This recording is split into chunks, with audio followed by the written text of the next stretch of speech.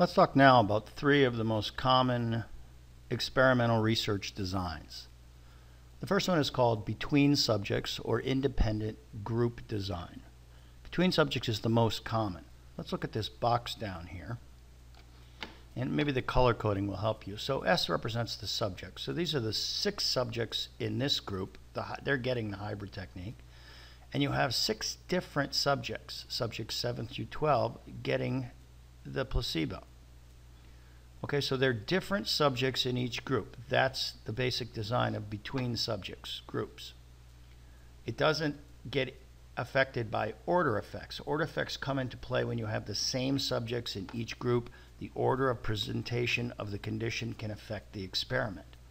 The drawbacks is it requires many more subjects. But honestly, it's the most common research technique in behavioral sciences. Within subjects are repeated measures group design, uses the same subjects in each condition. This is often a situation like a test-retest condition.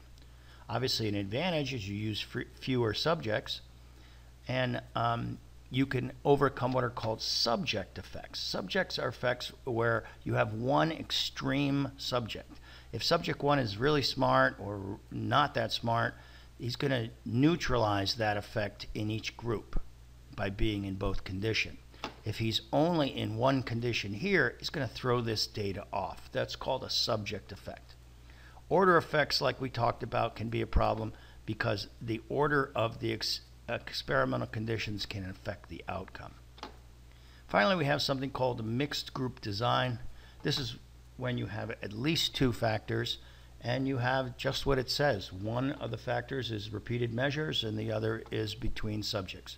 You see here that the boys and girls, the gender factor here is between subjects, and the hybrid technique, whether you have it or not, is within subjects or repeated measures design. In order to have mixed group design, you have to have 2 factors.